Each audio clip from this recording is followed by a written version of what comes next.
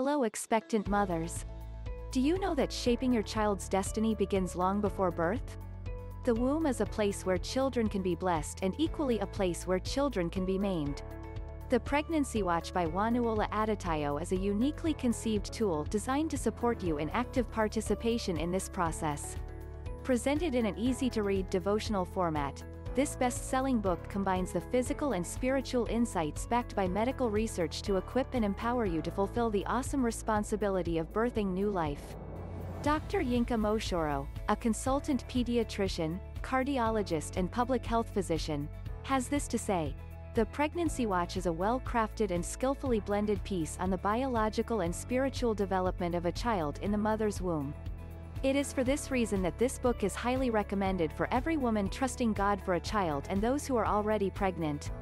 Visit www.theshapersarc.org/books or call 0812-402-0538 to place an order. Good day to you, our beloved viewers. It is such a delight to welcome you once again to Women on the Watch, powered by the Shaper's Arc.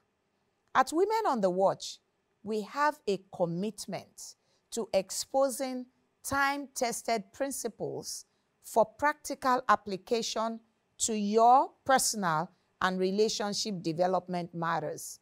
My name is Wonuola Adetayo, the Shaper.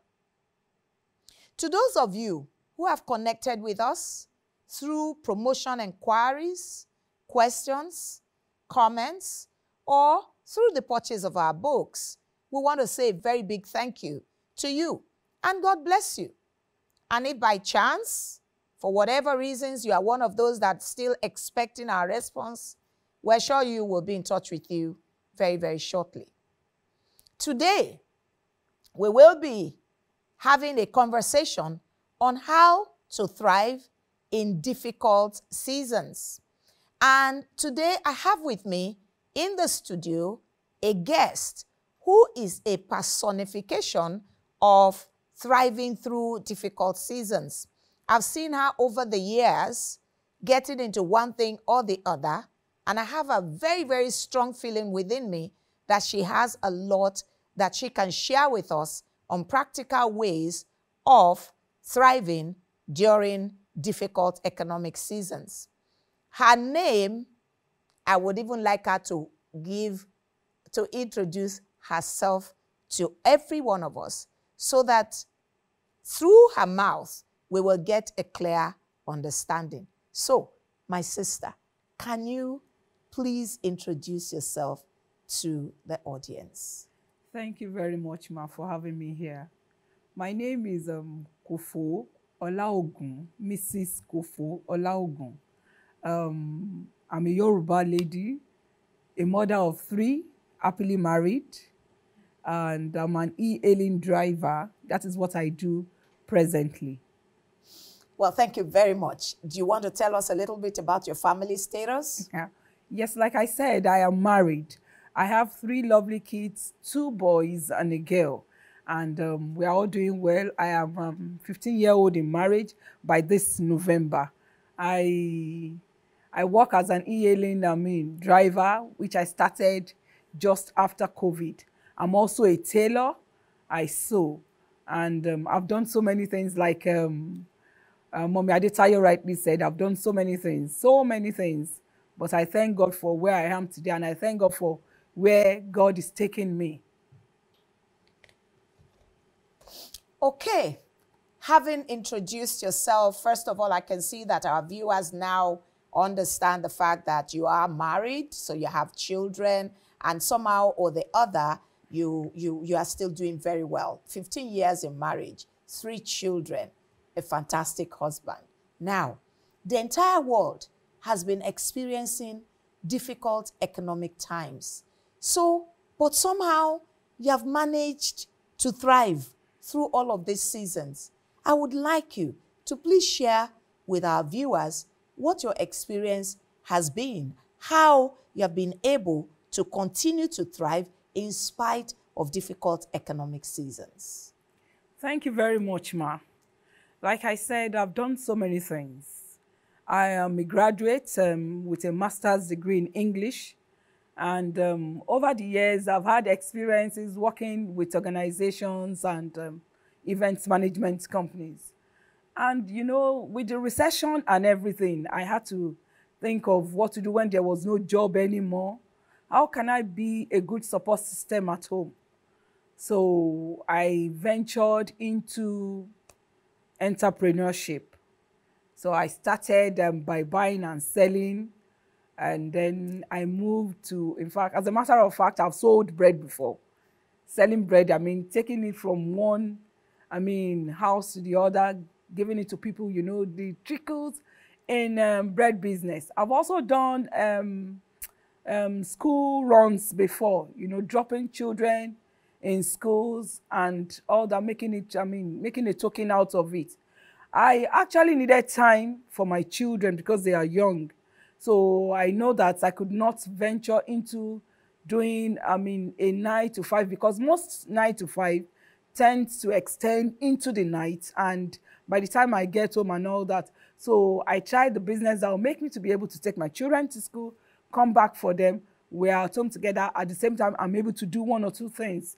So eventually, I also ventured into tailoring, you know, thinking, okay, what more can I do? So I learned how to sew, and I have a machine as we speak. I still sew. I do ready to wear materials, clothes. And just as I was about to establish COVID happened. And you know how it is. Life happens. So everything just went down, and I had to think of what's next. What can I do? How else can I thrive with all this? And I am one of those people that do not take no. That, you know, I always tell people something. If you know how to spend money, then you must know how to work. So I had to think of what can I do? And I realized I take Uber. You know, I take Taxify and all that. And I think I asked those drivers questions. Can a woman do this? You know, can a woman do this? Can I do it? And they tell me, yes, I can, but I don't have a car. What do I do? So they tell me, well, I kept asking these questions over and over again. Even when me and my children enter another one, they'll be like, Mommy, we know you're going to ask that man a question. We know you start bombarding him with questions. You know, I kept asking and asking until I met a driver that took me to a place where he rented his car. He told me that I can rent a car and be paying on a weekly basis, which I did. And that was how I started. Thank you so very, very much. It's actually very interesting, you know, the way somehow you adapt quickly. Challenges come, and when the challenges come, you face the challenges head on. So rather than saying, oh, look, this COVID thing, it will not allow my tailoring business to work, then you watched what others are doing, and you are not shy or embarrassed. You are not terrified to enter into a new terrain. Now, I am sure that our audience will be very, very much interested. You know, you are currently an e-hailing driver. Can you actually explain what this entails, most especially as a married female? Because I'm sure that you are probably one of the very few females that have found themselves to be e-hailing drivers. Can you please explain to our audience? Okay, thank you, Ma. E-hailing driving is a transportation business that you do through, we call it, it's not e-commerce, it is through application. You know, you use your private car to run a transportation business. And over the years, some app companies have come into Nigeria, and, you know, we take them, we go to your, homes, we pick you up. They actually solve a particular set of transportation, business in Nigeria. You know, it's not everybody having dressed for a party. It will be improper for you to go to the main road to go and be hailing taxi or to enter a bus. So, but you know, now nobody knows who owns the car or not, because you'll be chauffeured right from your home to where you're going and back if you want, just at at a price, which you do not do, by charging, or which is what e-hailing really means. They have done the charges for you. It is only for me to use my car to render the service, and I get paid for it. This is very, very interesting. As a female, what challenges have you faced? I mean, as in the drivers that you interrogated, the drivers that you questioned, I bet they were all males. So what gave you that confidence as a female to tread in areas that people would have normally assumed is for males? What gave you that confidence? Can you share it? And then what challenges might you be facing for being a female? Because, I mean, the first time I entered, and I met a female, I actually began to question her. How come, because when she said, I'm like, wow, a female, so what challenges have you faced? And then what gave you the confidence as a woman to go into e-hailing? Yes, let me start from the home front. That was where my first challenge started. My husband disagreed totally. He was like, no, that how can I become a driver? How can I said, what is in it? That there is something that I believe in. It is only a child that lifts up his hand that the parents would carry. If you don't lift up your hand, nobody would help you. Now, your business is not going well. I don't have the tailoring business is not moving. So if the two of us are just here, the school fees, the house rent and all that, how are we going to do it? So it is better that, okay, what I know how to drive, I've been driving over the years, and I've asked so many guys, they said I can do it. And even while I don't have a car, I can get a rented car and start it. He said, no, this marriage will scatter. I said, let it turn to pieces. But that I will not do it. But of course, in submission. Because I had to make him to realize. So I had to follow his terms. That I don't come back late.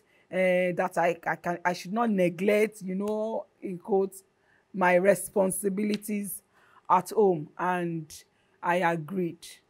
So, like I said, it was, where I went to rent the car, I was the only female there. Out of about 100 and something guys, about 70 guys, yes. I was the only female, and I was married. Even young ladies, they shy away from it, even though we have a lot of women that are doing this. We have young ladies, we have widow, we have divorced, we have single mothers. We have a whole lot of women that are doing this also, but just that the ratio is minimal to that of the men. But again, like I said, the challenges here and there, you meet a lot of people, rude people. They talk to you anyhow. And, I look at myself, I look at my degree. I said, But in all humility, I try, if a rider complains about me, the rider must have gone offshore. Because I try as much as possible to be friendly in every way. I counsel the young ones. Most of the time, I am friendly with my riders. Most of the time. So I've never, apart from the fact that I have been attacked on 2 occasions, me and my rider were there and the robbers came from outside, but I escaped. It was God. It was God. God has been faithful in doing this business. It's tiring. It could be overwhelming, but you keep admonishing us that you don't relent. You don't relax. You don't just sit back. When you stand up to it, you face your challenges, you overcome. You don't overcome by sitting down. Absolutely. You overcome by standing up to it and facing it. And with God, there is no time I leave home without praying. There is no time I enter into the car without committing everything into God's hands. Beautiful. And God has been faithful. Very, very inspiring. Very inspiring. I'm not even sure whether I'm that courageous, okay? So I'd like you to just share with us briefly what critical behaviors are attributable to your success. I'm sure that people that are listening are saying, you know what, maybe I would like to be one. I want to thrive. You mentioned to us, yes, your humility with your husband, following his terms, are there critical behaviors that are attributable to your success as you have moved through one economic challenge to another and you have been thriving? Really, there are some things that are beyond our control. Whatever we cannot control, we leave it to God. But whatever is within us that we can do, then we move into it. We do. Then we move away from negative people. I don't surround myself with negative things. If you are telling me a negative, in fact, out of all those, drivers that I interviewed, it was only one or two that gave me, wrong vibes. And I was like, this person must be a lazy person. You know, but in all of them encouraged me. And anytime I pick a man, a woman, they are happy. There are, a lot of them would prefer to sit at the back. The ones that sit with me, we chat and all that. Those ones that sit at the back, we still chat, we talk. And, it's not been, it's not been bad for me at all. It has not been bad at all. And also, I would like to state also that apart from not surrounding yourself with negative, vibes or people, we should speak positively to ourselves. When we are going into the day, we should speak into our day. We should speak into our day. We should command the day to favor us, because the truth of the matter is, in the world, there are a lot of chaos. So whatever it is you want to get out of it is what you see in yourself and what you, there are low moments, there are high moments. Even in my low moments, I try as much as possible to encourage yes, like David did. Thank you very much. So basically, what our guest has shared with us in terms of the kind of behaviors that will help us to succeed. She did mention, number one, very critically, our prayer lives. She said there is no time that she goes out without praying. There is no time that she enters her car without praying. And she has showed very clearly a couple of times when there could have been attacks, those prayers have helped to keep her safe, to keep her passengers safe. The second thing that she has shared with us is to surround ourselves with those who will be encouragers, not those who will discourage us. So we need to be along with people who are going in the same direction. Those who will not say to us, what's wrong with you? Look at you with all of your degree. Why are you the type that is driving people up and down the place? That is very, very critical in terms of behavior. She has also shared with us the fact that she herself is friendly. So her friendliness endears the hearts of those who are working with her, those from whom she has hired the vehicles, those passengers that she's carrying. She's friendly. She has shared with us her humility to agree with her husband on the terms and conditions so that way she would not have sacrificed her family for her job. But because of that humility and agreeableness, she is able to maintain a happy home, maintain good children, and also at the same time earn a decent living to contribute positively to her family. Lastly, she mentioned to us what I would call self-talk. It is what David said. David encouraged himself. So she says, before going out, you know what the word of God says about you. I'm fearfully and wonderfully made. So you need positive self-talk. No matter how many challenges that may be out there, the Bible has already said, all things work together for good for them that love God and them that are they called according to his purpose. So if we apply these various points practically, there is no reason why we will not be able to thrive no matter the condition or situation that the economy throws at us. I hope that you have been blessed by the insights provided by our guest today. She has given us hints. She has given us tips for thriving in difficult economic seasons. You know what is more important is that she has shown us that gender, age, family status cannot be an impediment to thriving in difficult economic seasons. At this point, I want to invite our guest once again to give us one final word of encouragement, particularly for ladies, married, single, young, old, widowed, separated. They may be having difficulties navigating challenging economic seasons at this moment. What is your word of encouragement for these people? Thank you, Ma. I think it is worthy of note to also say that I drop my children in school every morning before I start my day. The only time I start earlier is when they are not in school. So I would like to tell every woman out there, there is nothing you cannot do. Nobody can stop you except yourself. Even when there are challenges here and there, once you rise up and believe that you can, then you will. With God, all things are possible. Tenacity, determination, and focus is the key. Thank you. Thank you so very much. If I may summarize precisely what she has just said, resilience is key.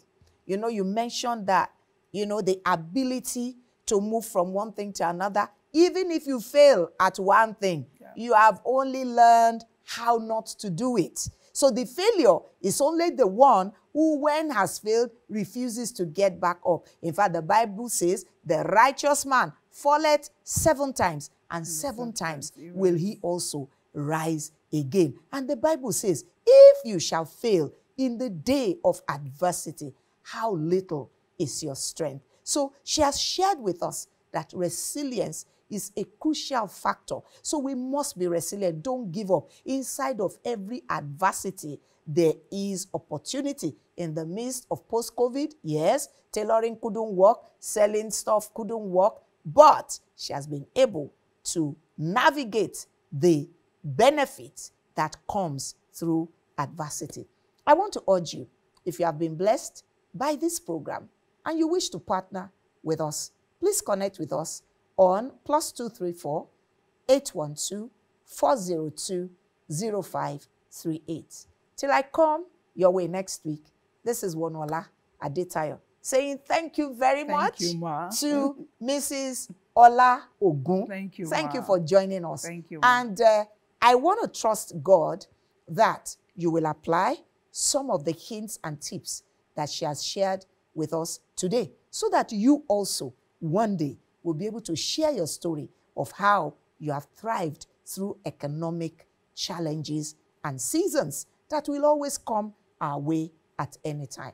As you do this, I pray the Almighty God, He will grant you good success in the mighty name of Jesus. God bless you. Shalom.